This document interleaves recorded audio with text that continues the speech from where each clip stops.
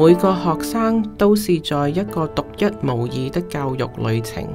我們的工作是要確保每個學生都能接受到高質素教育，並為大學、事業和人生作好準備。州政府新定的畢業標準就是支持這個理念。由2021年畢業班開始，法律規定華盛頓州高中學生需要拿到24個學分才能畢業。西雅圖校區會由之前的21個學分增加至到24個學分。那對西雅圖校區的學生有什麼影響？每個學生會有一個高中畢業後的計劃書，記錄高中畢業和大學或事業訓練的個人計劃。除了17個主要學分，學生亦會完成3個個人化的路程規定。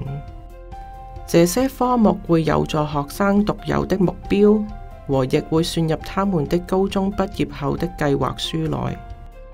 學生亦會選讀4個與興趣相關的選修科目以建立專長。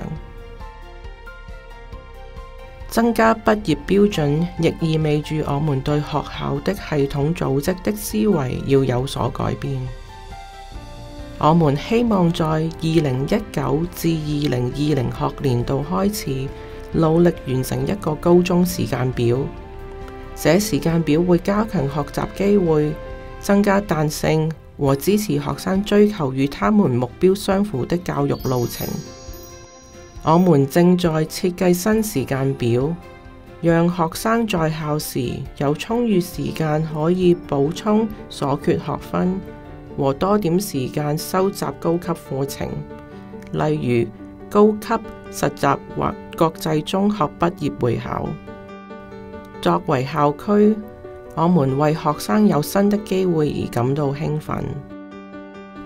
這不只是改變時間表或畢業標準，與我們的社區一起，我們重新檢視高中學生的體驗，並創作一個迎合個人的系統。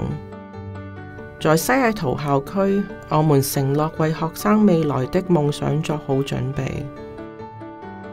如有問題，請電郵至ccr@seattlesschools.org。